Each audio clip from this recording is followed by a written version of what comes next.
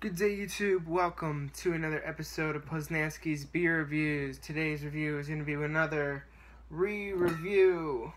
This beer that we're reviewing is Blue Moon White IPA. And the reason why I did that, I said ooh, is because I see a bunch of floating shit.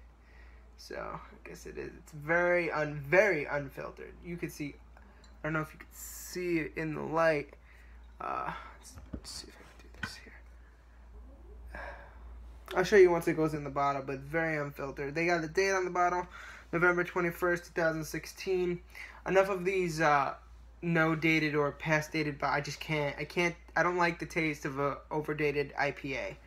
This is the Blue Moon White IPA. I reviewed this, I think a few months ago, and I didn't like it. But let's give it another shot. I'll show you how unfiltered this is in a second.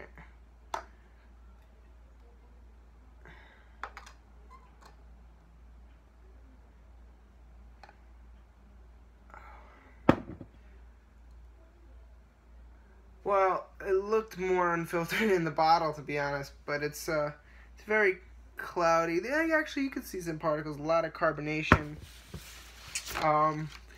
Rate Beer gives this a 39 overall and a 12 in the style. Beer Advocate gives it a 79 overall. It's, I believe, 5.9% alcohol by volume. Yep. Year-round serving. Ingredients are wheat and oats, which are the malts. I'm surprised that's the only ingredients, but hops, Simcoe, Cascade Citra. They use Hill Melon hops from Germany.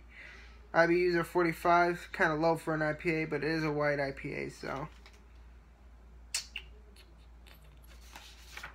that's all there's to talk about over here.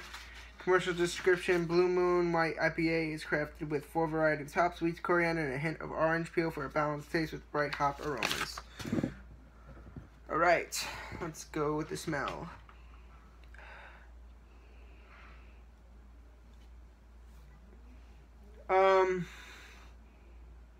You get that coriander. You get some of that Belgian. You can almost smell a little Belgian yeast. Some citrus notes. Maybe a little clove. I've only had one other than this before. I've had one other white IPA, and it was Saranac, and I loved it, the white IPA. A little hint of grapefruit. Tangerine-like color.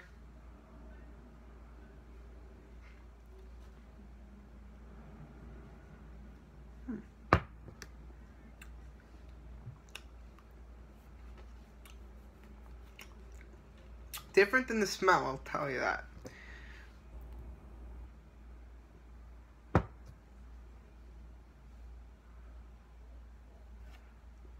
It starts with a mixture of some malt and light hop characteristics. For finishing bitterness, pretty high.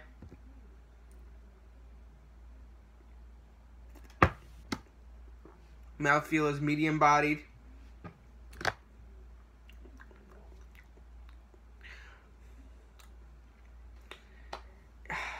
You know, I remember giving it a bad rating, and I'm kind of leaning that way.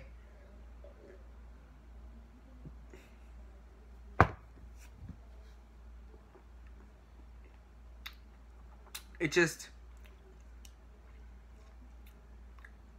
maybe a little bit of citrus on the front, going into some of that bittering hops.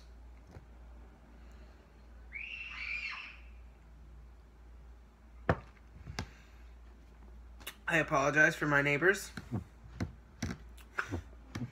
Nice lacing on the glass, though. I like that.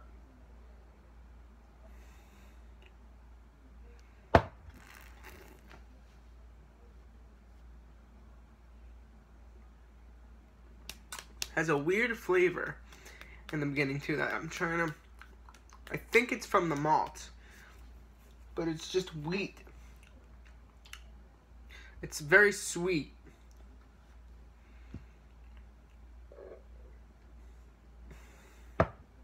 I don't know, man. I'm not a fan. I thought I'd give it another shot, cause sometimes I am a little biased towards Blue Moon because they're part of the Coors family, but I'm trying not to. But it's just not. It's not what I like for a white IPA.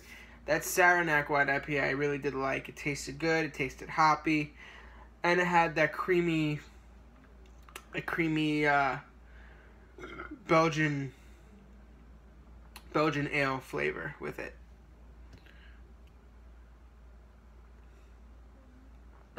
This just doesn't taste what I would think a Belgian white IPA should taste like.